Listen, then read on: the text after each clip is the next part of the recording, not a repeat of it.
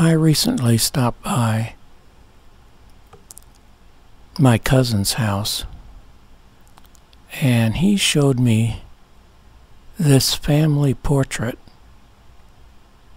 that was taken in 1919.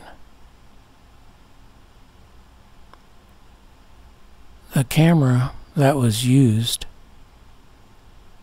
was a rotating camera, and something like that would take a lot of skill and knowledge to set up a portrait like this. The photographer also put himself in the picture, and if you look directly underneath the flag, you'll see the photographer, Edward A. Masrang.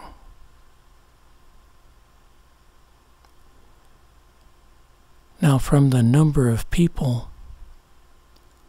in this portrait, I've come to the conclusion that I must be related to most everyone in St. Clair County. And we're going to have an enlargement of the center of this portrait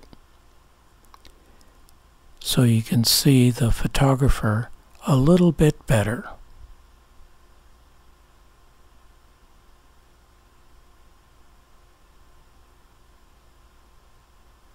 Thanks for watching.